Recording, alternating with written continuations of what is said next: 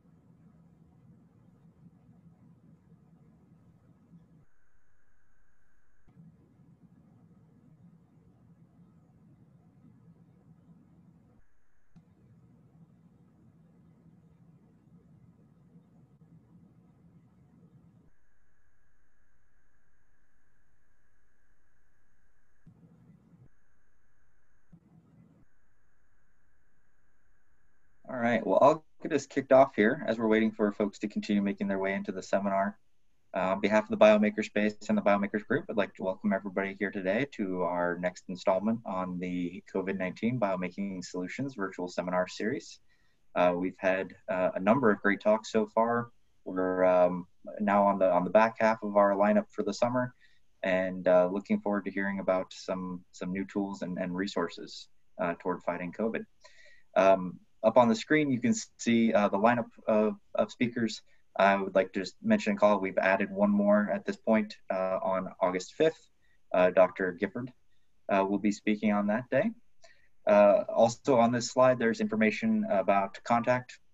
If you'd like to get a hold of me or any other folks with the BioMaker space or the student group, contact information is there, as well as a link to the webpage that we have for this seminar series where you can register for upcoming talks and view the videos that have been posted to date of previous talks. You can also sign up on any one of our group mailing lists that are listed below. Those are through the mailman system. If you have any trouble with that as well, you can simply email us and we'll be glad to help you. All right, so the remaining talks will be on Wednesdays at noons. As you can see, we'll give standard reminder emails before those on the distribution list. A few notes just about operations and logistics for today. Please do hold all the questions until the end. When you have a question, please use the raise hand icon on the participants tab. It works much more smoothly if we can bring you off mute and let you ask your questions directly.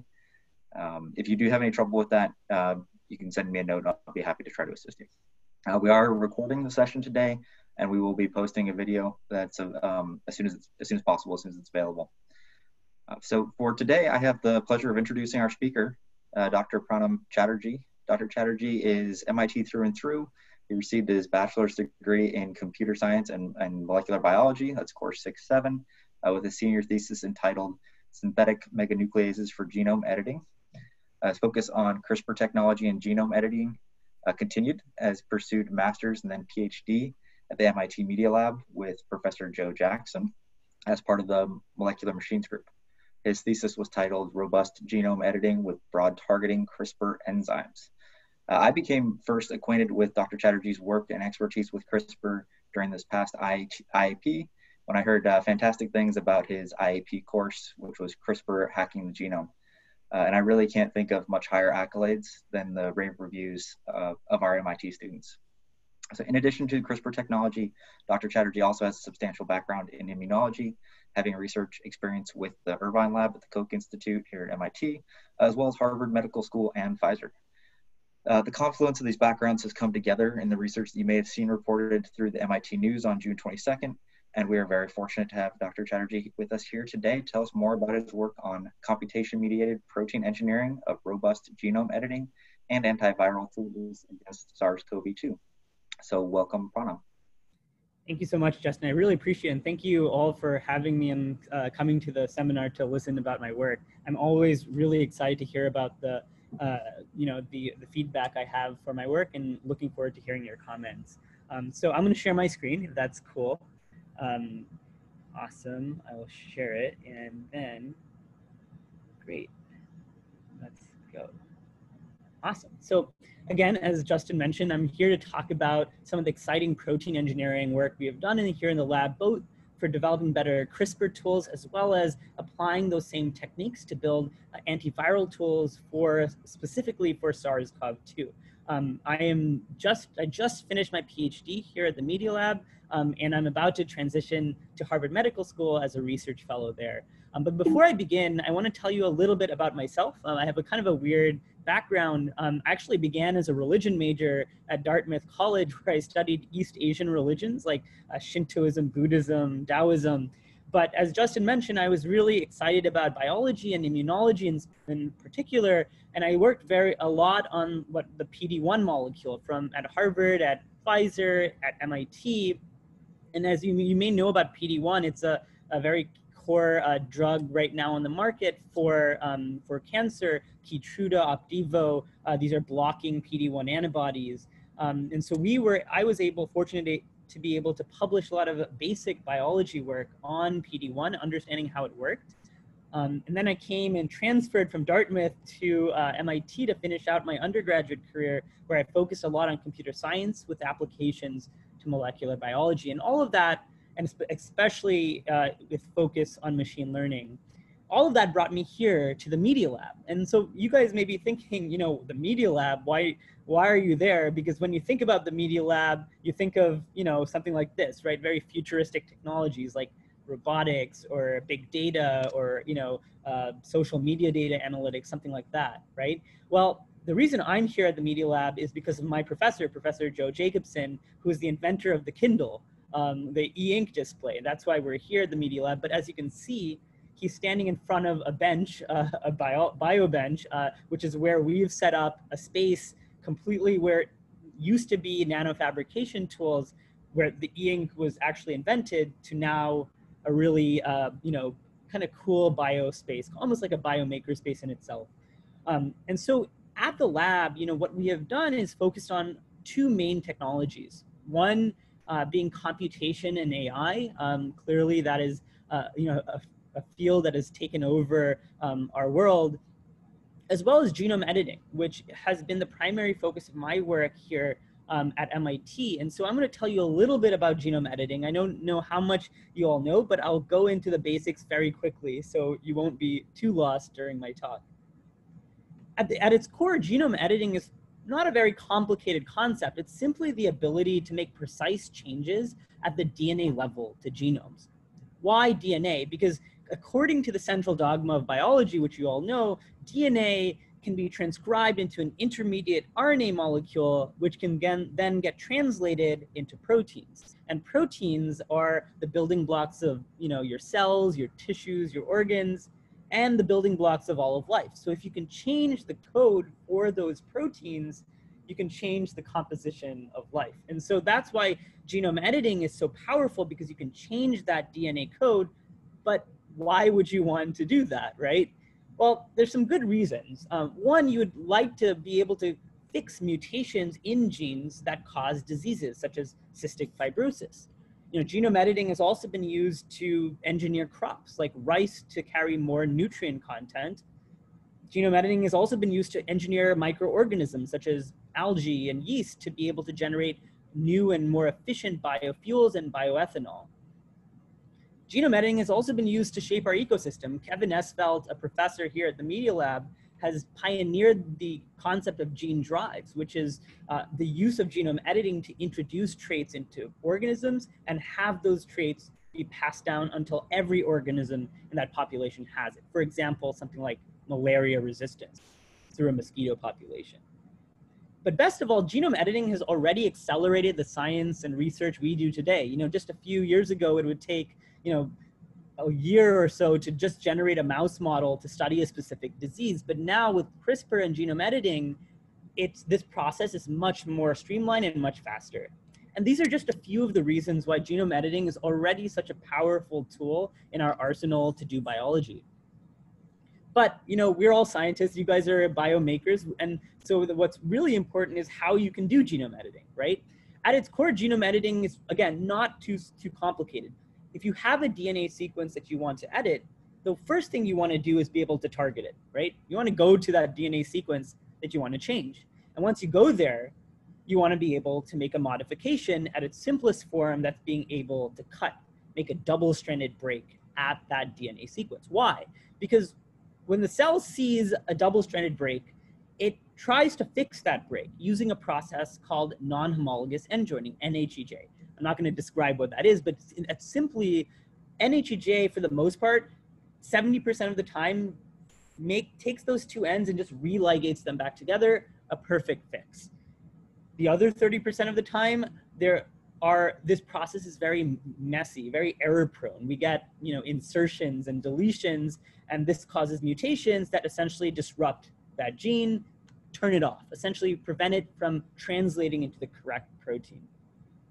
Similarly, you could actually be nice to the cell and provide this donor DNA template that the cell can use to fix that cut site. You have homologous arms to the cut site, and this allows the cell to use a process called homology-directed repair, HDR, so that it can use that donor DNA template and insert the DNA sequence that you designed within it. And that's a process that we call gene insertion. And so this is a very powerful way to introduce new DNA sequences into genomes. So this is genome editing. It's not much more complicated than this. And CRISPR is a tool that you guys have probably all heard of. It's a very streamlined tool to do this targeting and cutting. But it's not something that, you know, we invented as genome engineers. It's actually something that nature gave us. It's a bacterial immune system.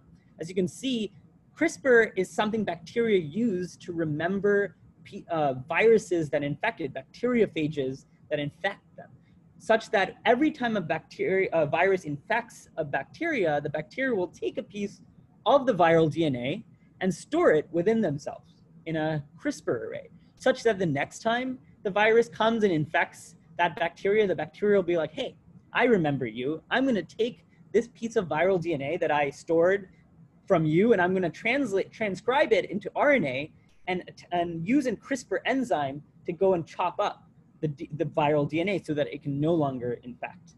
That's CRISPR at its core. And we as genome engineers want to apply that system to edit the genomes of plants, of animals, of humans. And so we have this really simple CRISPR-Cas9 system to do genome editing. Basically, CRISPR-Cas9 consists of two parts: a guide RNA that targets a specific sequence, and a Cas9 enzyme that can actually cut that sequence. And so, remember, when you can target and cut, you can do genome editing. But CRISPR is a natural system, and it comes with its own limitations for actual genome editing purposes. I mean, for one, there's a lot of what we call off-target effects of CRISPR, where sometimes you want to target a specific gene, but the CRISPR system will accidentally go to another gene where it's not supposed to target and make edits there. And that's a problem that we need to fix before this can be translated into a very useful tool for something like therapeutics. A second problem of CRISPR, and something I'll talk about very briefly today, is the fact that CRISPR can't actually go to every DNA sequence in the body. That's because each CRISPR enzyme, the Cas9, requires a short sequence called PAM, the protospacer adjacent motif, beside the target sequence in the genome. So if you want to target that sequence better have a short PAM beside it. here are a commonly used CRISPR enzyme list that, these are the enzymes that people use to do genome editing. And as you can see, each of those enzymes comes from a specific bacteria and has a specific PAM sequence that it needs to target and cut. The most commonly used enzyme is this one from Streptococcus pyogenes bacteria called SP-Cas9. Its PAM is NGG. So it needs 2 Gs, N being any base. And if you do the math, right, how many times does NGG appear in the genome, right? There's 2, remember DNA is 4 bases, so you have 1/4 to the second because there's 2 Gs, times 2 because you can target either strand. So at your limit, you can target up to 12.5% of the genome, which is not that much. I guess, what about the other 87.5% of the genome that you can't target because you need to use this enzyme? Well, this is something that me and Noah, a former grad student in the lab, tried to solve using computation. Essentially, we've tried to look through all the different CRISPR enzymes in nature and find parts of CRISPR enzymes that we thought would help that enzyme to be more flexible, to have a different PAM sequence. We quickly honed in on this one enzyme from Streptococcus canis bacteria, SC-Cas9. But if you take a first look at the protein sequence of SC-Cas9 aligned to the protein sequence of SP-Cas9, the original one, you can see that it's pretty similar. Every time you see black highlighting, that means that the enzymes are exactly the same. In fact, the enzymes are about 90% similar to each other. And so you'd be maybe saying, hey, Pranam, that means that these enzymes are probably the same or most likely the same and have the same PAM, right?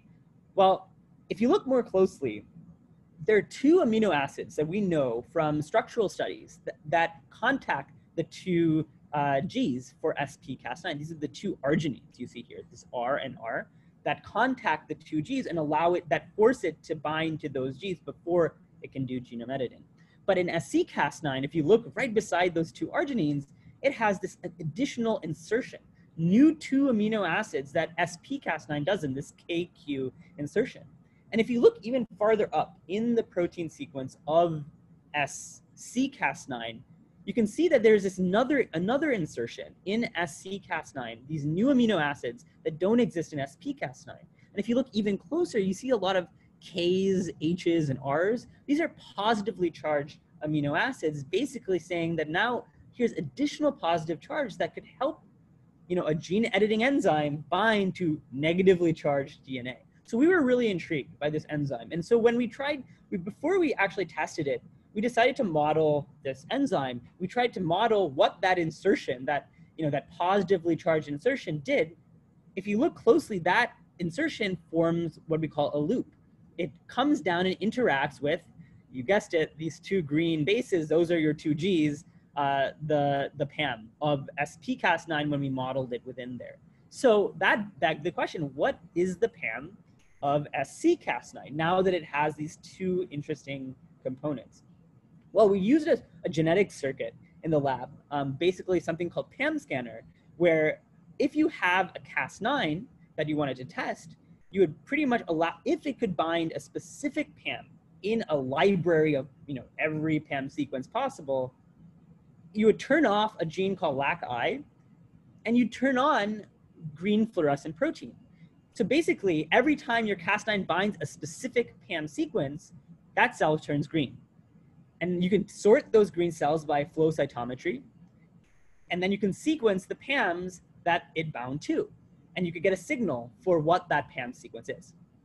When we first tested SP-Cas9, as you can see, yes, it does bind to NGG. The 2 yellow humps are 2 Gs, so we know that our assay worked. SC-Cas9, on the other hand, actually only needed 1 G. It did not need 2 Gs. It did not need any other bases. And so that was really cool, because now no longer did we need 2 Gs to bind, you only need 1. And what was even more interesting was when you took out from the protein, we actually went into the protein and took out the loop and the KQ, the PAM of SC-Cas9 went back to NGG, telling us that those 2 insertions were sufficient for SC-Cas9 to obtain the flexibility needed to only need 1 G. And so we showed that this was also true in human cells, and we were able to publish that work few years ago, it was actually kind of exciting. A lot of people thought that, hey, this is great because now we can target a lot more of the genome. You know, there was a lot of kind of news articles on this work. You know, SC-Cas9 actually has already been used around the world. I mean, for example, here are two papers where SC-Cas9 has been used to edit the genomes of rice, for example. So people have started to use our enzyme for genome editing in other organisms. But SC-Cas9 was only one of the 3 single G Cas9s that was discovered in nature, or were actually engineered that year in 2018. You know, David Liu's group at the Broad used evolution to make an enzyme called X-Cas9 that could also bind to a single G. Feng Zhang's group at the Broad also utilized a structure-guided mutagenesis. They looked at this crystal structure of the protein and mutated the enzyme so that it would not need that second G in the NGG PAM. And as I showed you previously, SC-Cas9, actually, we used bioinformatics to be able to discover a cousin of SP-Cas9 that also only needed a single G. And when you do the math, right, now you only need 1 G, so it's 1/4 to the 1 times 2. So now the amount of DNA sequences you can target with these 2 enzymes is 50%, which is really great. It's a huge expansion in the number of DNA sequences that you can target. But all of these enzymes have their own properties. I'm gonna kind of hit on SC-Cas9 for quickly. You see, SC-Cas9 has very few off-target effects, which is great because it doesn't accidentally go edit the wrong gene most of the time. But its on-target effects, where it's supposed to actually edit, its efficiency is kind of low. So even though it's broad, its efficiency is, you know, low, and so it doesn't have great genome editing activity. So that begs the question, right? What makes an optimal Cas9? Well, I'll say at least 3 characteristics have to be met to have a good Cas9. One, you want your CRISPR enzyme to be broad. You want to be able to go to a lot of DNA sequences to be able to edit them, right? But when you're at those sequences, you want to make sure that you edit well. You have high gene editing activity so that you don't edit some cells and not edit others. That's a process we call mosaicism that we don't want to occur. Finally, when you edit well, you also want to make sure you don't edit at the wrong sites, right? You want to make sure that your enzyme is specific to your on-target site and there are few off-target effects. And so if we look at the enzymes that I just mentioned, you know, X-Cas9 is not very broad, but it is quite specific. So it doesn't actually have a single GPAM. It has, but it is very, has low off-target effects. SP-Cas9NG is quite efficient and broad, but it's not very specific. It has a lot of off-target effects that you would not want to use this enzyme. And as I showed you previously, SC-Cas9, our enzyme is quite broad and specific, but its efficiency is kind of low. So as you can see, all 3 of these enzymes are missing one of the key properties of genome editing. And so what you want is an enzyme that has all 3 of these optimal properties, right? And so that's what we tried to do. Basically, we took SC-Cas9 and using bioinformatics, we decided to say, hey, let's look for other enzymes in nature that had parts that we could use to engineer SC-Cas9 with. You know, we quickly identified 2 parts, one from Streptococcus gordoni Cas9 and another part, another loop structure from Streptococcus aeruginosus Cas9. We called these the 2+ changes. And together we engineered an enzyme called into SC-Cas9 called SC++ with those two insertions, kind of an homage to our computational backgrounds. So SC++ is now an engineered version of SC-Cas9. And when we tested SC++, we first, using PAM scanner, remember that genetic circuit, we saw that SC++ actually bound and turned more cells green than the other enzymes. And you turn more cells green, meaning you can bind more PAMs, meaning you're broader in terms of the number of sequences that you can target. For efficiency, we saw that SC++ was actually quite a bit more efficient than the other enzymes we tested. I think on average, it was about 2.28 times more efficient than SP-Cas9NG, the previously most efficient enzyme. Finally, we collaborated with Eric Sontheimer's lab at the University of Massachusetts Medical School, and we showed that SC++ actually has quite a few off-target, like very, very few off-target effects compared to the original enzyme. And when you engineer SC++ further, you can actually get an enzyme called Hi-Fi SC++ that has almost negligible off-target effects. So like no off-target effects at all. And we can even show that Hi-Fi SC++ is on to off ratio, meaning the number of times it edits on target versus the number of times it edits off target is a whopping like 6, which is about 600 times better than SP-Cas9NG, for example.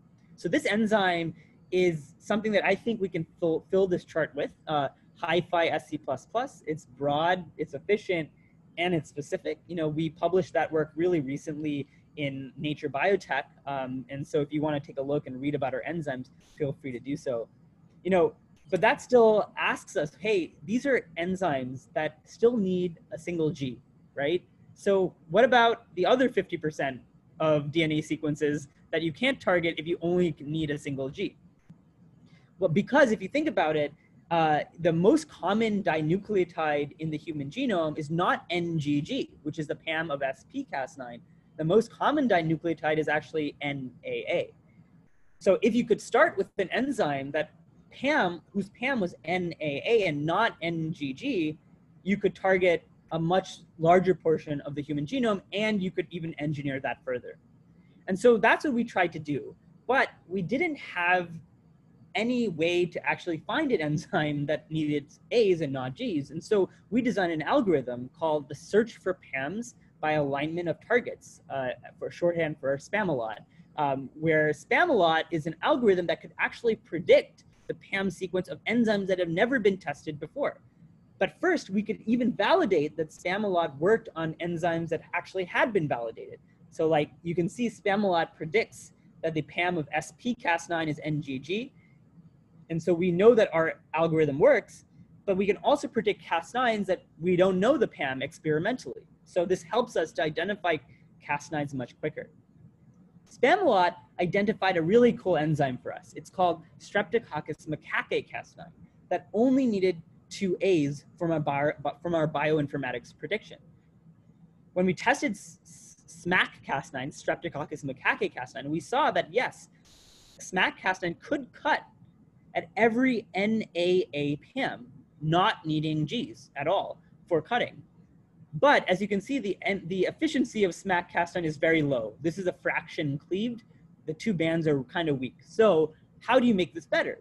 Well, because Streptococcus macaque is so similar to Streptococcus pyogenes-Cas9, the original SP-Cas9, we essentially took the PAM interacting domain, the part of the enzyme that interacts with the PAM of MAC, and then fused it to the other part of SPI-Cas9, of SP-Cas9. And that new enzyme we called SPI-MAC for those 2 parts. SPI-MAC was a lot more efficient. It cut on NAA PAMs, and it was cutting really well, meaning that the efficiency is quite high for SPI-MAC-Cas9. And when we tested this in human cells, we saw that SPI-MAC actually edited pretty well on the NAA targets, while SP-Cas9 could only edit on NGG. But we actually engineered SPI-MAC more further using adding mutations from previous work done to improve SP-Cas9. And we called our new Cas9 iSPI-MAC, improved SPI-MAC-Cas9. And iSPI-MAC had much more improved editing efficiency, even editing at sites that SPI-MAC could not edit at. And so we were able to publish that work also pretty recently, like last month. And SPI-MAC has actually been used too. There's this group in China that used SPI-MAC to engineer rabbit embryos and actually convert the fur color of a rabbit from black to white. And so this has been already used in other organisms to engineer different phenotypic traits. So this is kind of cool. SPI-MAC is already being used around the world. And so to kind of conclude the CRISPR part of this talk, we have pretty much taken SP-Cas9, the original Cas9, and for example, a gene like Duchenne's muscular dystrophy that you would like to target to edit and fix that disease, here are the number of targets you can go after with SP-Cas9. Now, with SC++ and iSPI-MAC, you can target a lot more of this gene sequence. So that's kind of cool. And so we're using that to apply for diseases like Huntington's disease. We're engineering bases within the Huntington repeat, which causes the disease. We're even using our enzymes for other diseases like Rett syndrome, which is an X-linked disease, to fix mutations. As you can see, SC++ is able to target 7 of the 8 mutations that cause Rett syndrome, which is really exciting. And so if you want to read more about our work, this is kind of a recent article on all of the CRISPR work that we have done in the lab and has been used around the world for a more expansive genome editing. But I know the point of this talk, and I know I've gotten a little long, is to talk about how we've utilized these similar computational methods to identify and engineer potential therapeutics for SARS-CoV-2, for COVID-19. Because if you think about it, COVID-19 is, we're in huge need of both vaccines and therapeutics. I mean, there are a lot of vaccine trials begun as well as a lot of therapeutic trials begun, but nothing is actually, nothing's actually here yet. And so it's always important to engineer and identify better vaccines and therapeutics for this disease and for this pandemic. All of these vaccines and therapeutics kind of focus on the mechanism via which SARS-CoV-2 infects the cell, right? Because SARS-CoV-2 is a coronavirus that binds to the ACE2 receptor on human cells, most preferentially lung epithelial cells.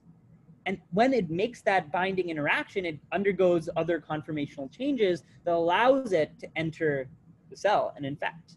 And so that's something that we were really interested in exploiting to develop a therapeutic. Previously there was a paper that showed that you can take ACE2, right, a portion of ACE2 that is not the membrane portion of ACE2, called soluble ACE2, which can exist by itself, and you can have that actually competitively intercept the virus. Basically, it'll bind the virus, not allowing the virus to enter the cell via ACE2. And so this is kind of cool. This was a technique that was published in Cell just a month ago by using soluble ACE2 to intercept and inhibit infection of the virus.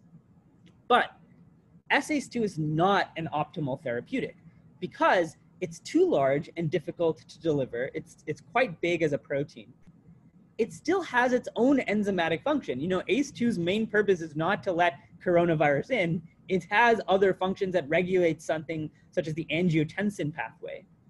Furthermore, it binds off-target molecules like integrins that also have a very important functional role in the body. So you don't want to use the original ACE2 as a therapeutic because it has its own faults.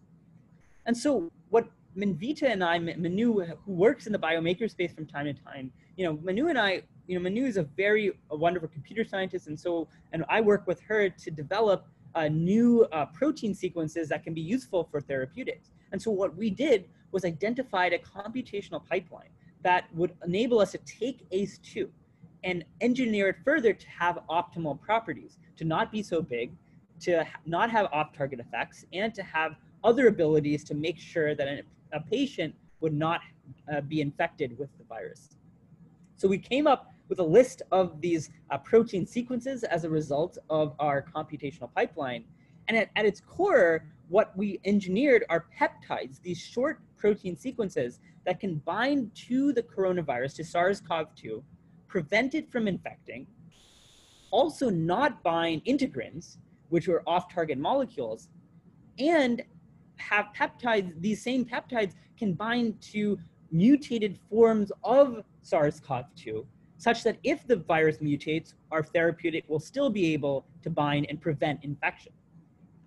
But the question still arises, what if the virus still infects, right? Are we kind of stuck at that point? Because what if our therapeutic does not actually block the virus from infecting? You could use something like CRISPR, like something that I just talked about previously, because remember, CRISPR can go in and chop up nucleic acids like DNA. There are CRISPR enzymes that can chop up RNA, which is what the virus uses to infect. And so if CRISPR can chop up the viral mRNAs, then you could essentially prevent reinfection. But remember, this has already been done. Stanley Chi's group at Stanford has used CRISPR as an antiviral strategy to combat SARS-CoV-2. And so we were like, let's use our peptide approach to do something very similar. Because remember, our peptide binds the virus, right? So if you can attach something to the peptide, say something like an E3 ubiquitin ligase, pretty much what that can do is target that virus to be tagged for degradation in the proteasome, similar to what CRISPR is trying to do. So what we thought was like, hey, let's take our peptide, fuse it to an E3 ubiquitin ligase, and then allow it to be degraded. And so we thought we could use something like a TRIM21 molecule, which is an E3 ubiquitin ligase that could attach to an FC receptor that you attach to the peptide. This is something that TRIM21 does. It recognizes FC receptors. But we also thought that, hey, you could use a more a streamlined process where you could just attach the peptide to an E3 ubiquitin ligase, a chip delta TPR, which can then tag the virus and degrade it in the proteasome. When we first tested this, we saw that this system did not actually work very well. In fact, we found one peptide, a 23-mer, a very short peptide that was able to degrade the virus, but only at about half the efficiency of the original ACE2. Then Manu in the lab took our original peptide and actually engineered it by finding mutations in the peptide that would make it a stronger binder to the virus. And when we did that experiment, we saw that our A2N, one mutant peptide, actually degraded the virus at a much higher efficiency. Over 50% of the viral component got degraded in our assay. This work is up on the bioarchive. Feel free to read about it in MIT News. We're actually in the process of publishing this work. And the reason why this therapeutic is so powerful is that, again, it's really small. Together with the E3 ubiquitin ligase, it's less than 200 amino acids long, while CRISPR-Cas9 that was previously suggested is over 1,000 amino acids long, which allows our system to easily packaged into an AAV or a different delivery vehicle and can be synthesized and inhaled as a peptide. It's also made up of completely human parts. So it's unlike CRISPR, which is a bacterial system, our peptide strategy reduces the potential immunogenic risks of introducing a new therapeutic because it's completely made of human proteins like ACE2 and E3 ubiquitin ligase. Finally, our protein acts as a Swiss Army knife because you can remember I showed you that our protein can still block entry of the virus, even with or without the addition of this E3 ubiquitin ligase. But if the virus infects, that virus will immediately be tagged with this chip delta TPR for degradation in the proteasome, which is really exciting because now you can immediately degrade the virus if it infects the cell. We tested this in viral assays with George Church's lab at Harvard, where we showed that when you make the pseudovirus, that virus can infect the cell and turn the cell green. But if you add our system into the viral assay, what we see is what we expect is that pseudovirus can no longer infect the cell. And so, as you can see, this is without our chip delta TPR E3 ubiquitin ligase. And when you add that system in, you can reduce infection by about 50%, which allows us to now prevent further reinfection from occurring by that amount. We're actually about to go and put this whole system into non-human primates. We're working with a group in China to do so. And so this could be a therapeutic that could be pretty viable for humans in the next, hopefully half year to a year. And so we're really excited to have this therapeutic be used for clinical purposes. So that's it. I know I talked a lot, and I'm excited to hear your questions. Before I go, I want to thank the group of people that helped make all this work happen. Noah, my professor, Joe Jacobson, as well as our collaborators at UMass and Zurich and Harvard, and Manu and the Media Lab who made the COVID work possible, as well as my two undergrads, Sabrina and Emma, who's helped me do a lot of the experimental work. And also thank you to you guys, the BioMaker space, for allowing me to give this talk, and I look forward to hearing your questions. Excellent, thank you. So folks, if you have questions, as mentioned in the participants tab on the viewer, you can use the raise hand icon, and I will unmute you to be able to ask questions.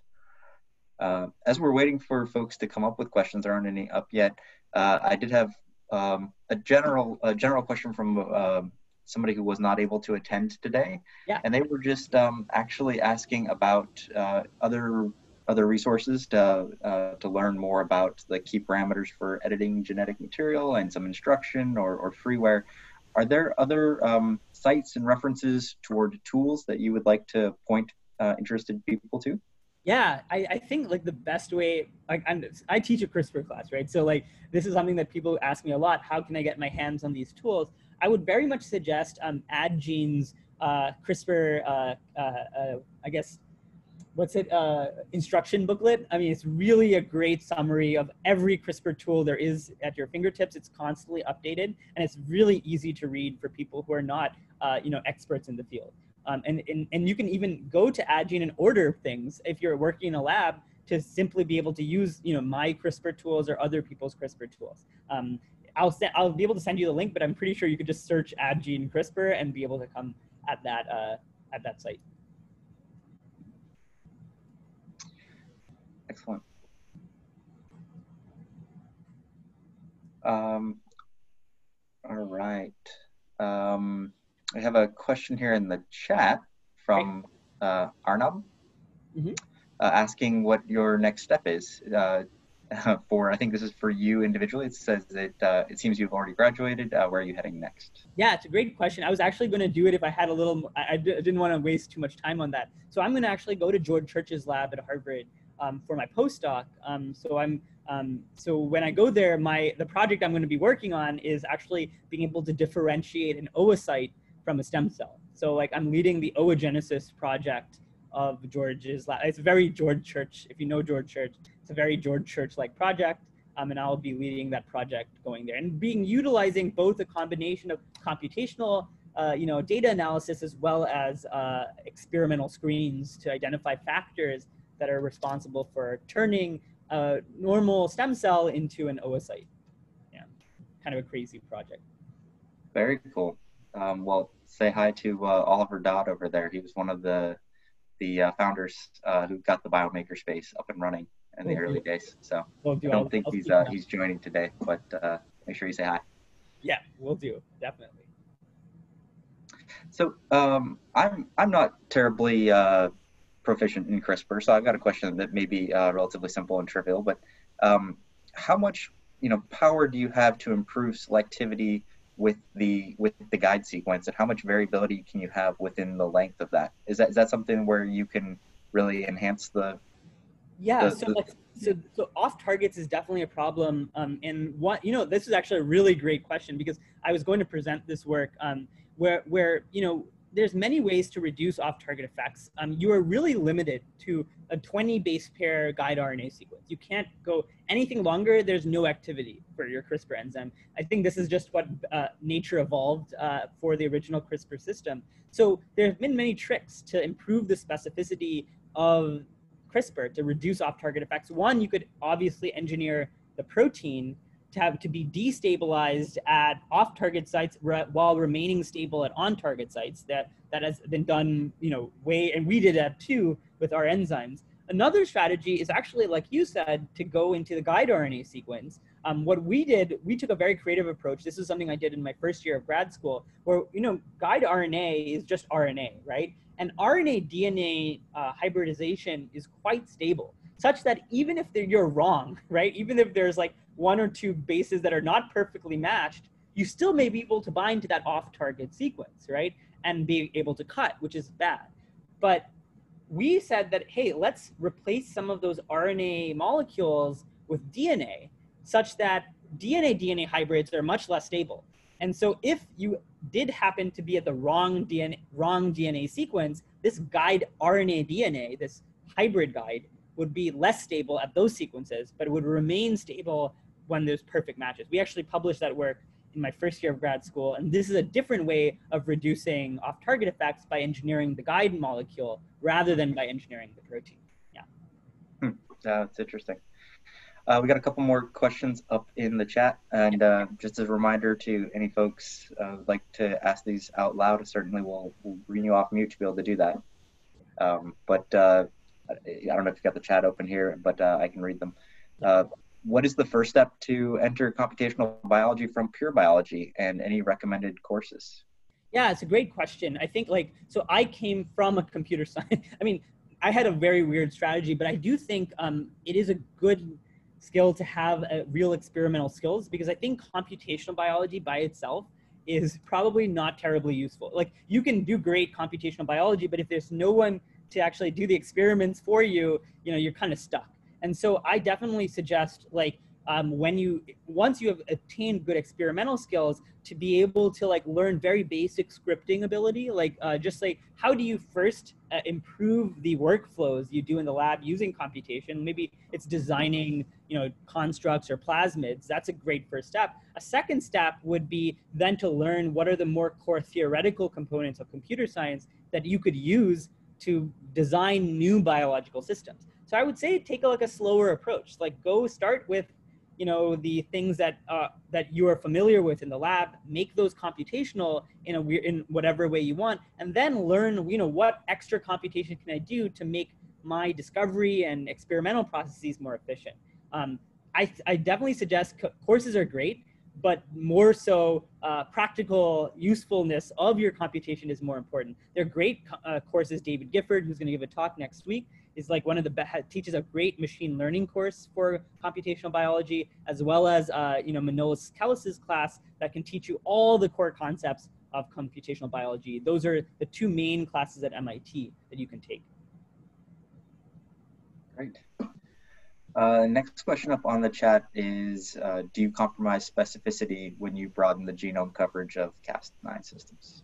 That's the expected thing, right? That's what you would completely expect. You go to more DNA sequences, so there should be more off-target sequences that you could go to. But clearly, we saw first with what you call Cas9 that this enzyme was actually more specific than it was broad. And with our SC++, you saw that our enzyme was still quite broad. It was actually broader. It's like one of the broadest enzymes in the world right now, but it has very low off-target effects. And so we're trying to understand that from a structural perspective. Why do these two things happen? And I think what I will tell you is that specificity is usually pretty independent of the PAM. The PAM is what it needs to bind, but its specificity is more dependent on the guide RNA sequence, as Justin mentioned previously. Yeah. All right, we've got a couple more questions in the chat. Yep, I see the first question. Whether peptide engineering or nanobody engineering, what do you prefer? I think peptides is a really cool strategy. The reason we did peptides versus nanobodies were because, and for those of you who don't understand, nanobodies are like small antibodies, essentially. They're like really like short, like 120 amino acid antibodies. Peptides are really cool here because you can start with a human protein, right? You can start with a protein that is already existent and make it smaller to have the properties you want. Nanobodies are usually synthetic, completely synthetic proteins. And so they have other effects like potential immunogenic effects. They have toxic effects that you have to worry about. So we prefer peptides. However, nanobodies usually bind much stronger than peptides. And so we have to play that trade-off game. Yeah, and then you're right for the safety issues for our therapy. That's one of the safety issues because when you use peptides, you can reduce immunogenic effects. However, because we have E3 ligase as an attachment, if your peptide binds to off-target sequences, it'll tag those things for degradation. And if you start degrading random proteins in your body, that's something that you want to avoid. And so we're going to actually do toxicity studies as well as off-target effect studies in non-human primates. That's our hope, that we'll be able to do those so that we can know what we need to worry about going into clinical trials.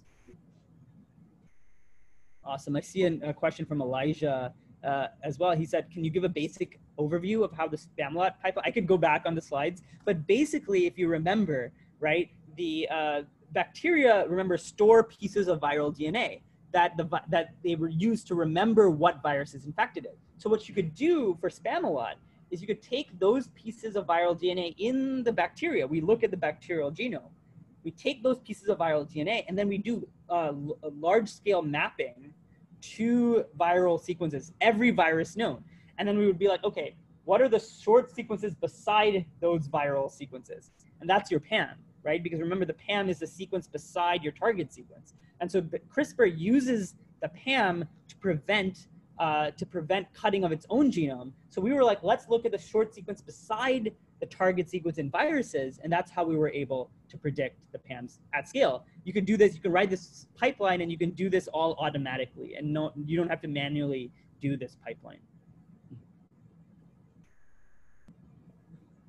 Great. I think these two, Sudarshan and Vipender, have been asking great questions. Yeah, if you are interested in joining something like the molecular machines team, you should come send me an email at pranam@mit.edu, and I would be happy to forward that to Joe. So the question on how to deliver this system, this peptide E3 ubiquitin ligase system, an AAV makes the most sense, right? Because you can actually encode it within the virus and have the safe virus infect the cell. That would be great, right? Because then you could have the system enter the cell. A second strategy would be to actually let the peptide E3 ubiquitin ligase try to block the virus from entering because it has the peptide component. If it enters, the virus can bring it along with it inside the cell and then be tagged for degradation. So you could actually just deliver it as an extracellular therapeutic, which can then be utilized for tagging and degradation once the virus enters. So these are the two strategies that we're envisioning to deliver our peptide strategy. Yeah. Awesome.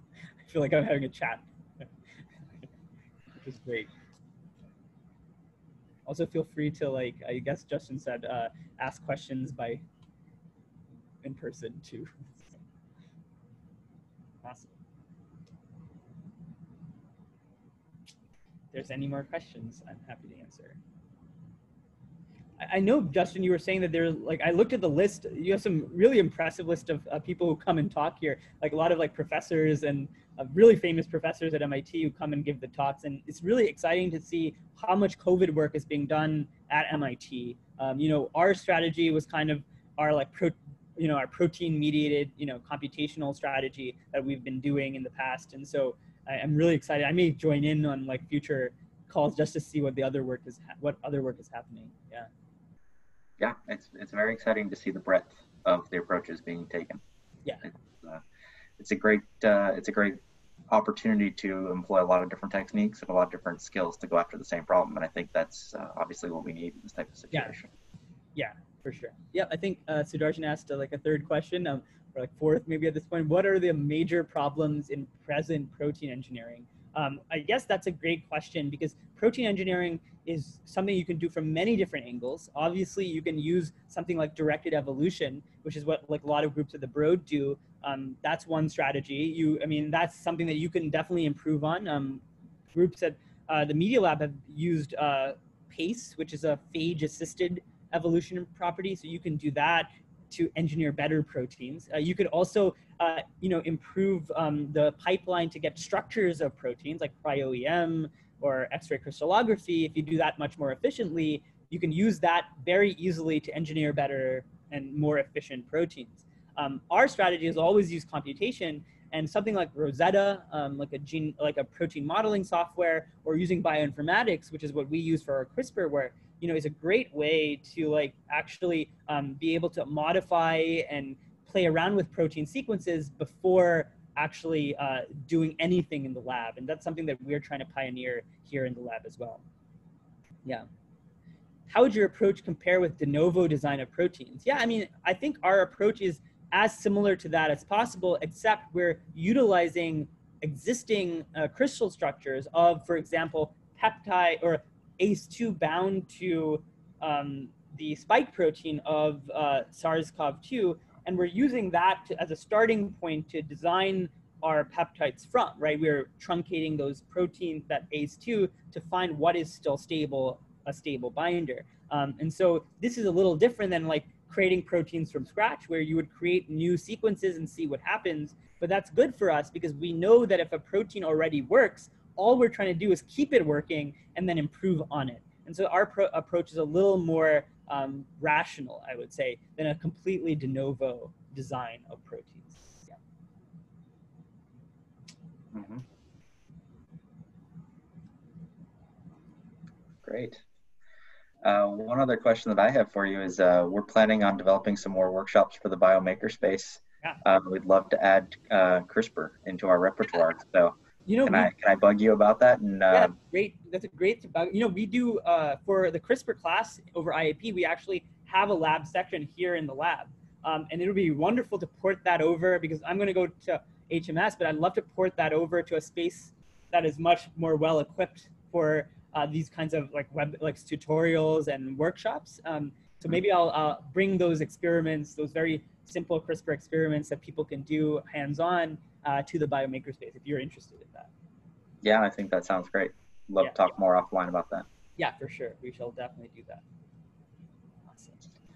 All right. Well, we are just about at the end of the time, and it looks like we have gone through all the questions. So I'd like to thank you on behalf of everybody in attendance today for bringing us the talk on the exciting work. It was very informative and very cool stuff going on. Thank you so much, and thanks for everyone for listening and providing their feedback. I appreciate the opportunity to speak. Great. And just in closing, I'd like to thank all the participants for attending, and stay tuned for the upcoming weeks. Dr. Gifford's talk next week, and Dr. Boyle week following. So look forward to seeing you at future sessions. Awesome. Thank you. Have a great afternoon. Bye.